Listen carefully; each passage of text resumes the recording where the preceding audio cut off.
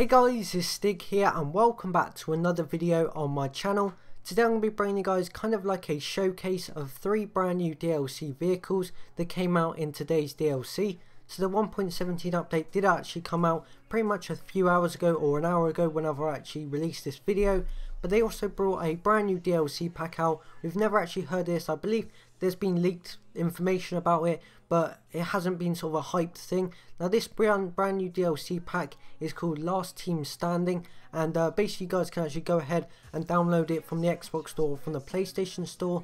And like I said, they included 3 brand new DLC vehicles, 2 motorbikes, and I believe there's a helicopter. Unfortunately I can't show you guys that in this video. I possibly might do a separate video for that, but they bring you guys 2 new motorbikes and a new sports car. And like I said again, I'm actually going to be showcasing this in this video. So the vehicle I'm showing you guys now is actually called the Innovation. I'll actually show you guys a vehicle in a second.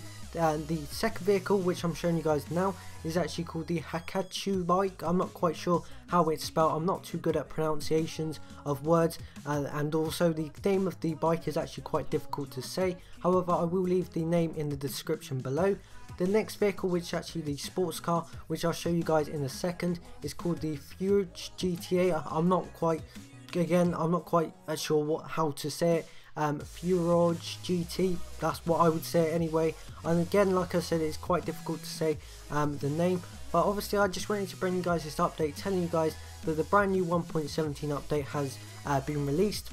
And again, the brand new DLC pack is called Last Team Standing. So the patch notes haven't actually been released yet about what's actually in the 1.17 and what they've kind of patched. But like I said, I just wanted to bring you guys this update just in case any of you guys are not up to date with what's happening in GTA, and whether you want to test these vehicles out, because again, like I said, you can just go to your garage on single player and go to whatever character you are, go to your garage, and basically from there you'll be able to actually use these vehicles completely free. Do not need to pay any money at all, and you guys can actually test out these vehicles before you actually buy them online. I do hope you guys enjoyed this video. If you do want to go and check out my previous videos, links to them will be in the description. Like I said, I do hope you guys enjoyed this video. If you did, then please do not forget to give the video a like, and I'll see you guys in my next GTA 5 video.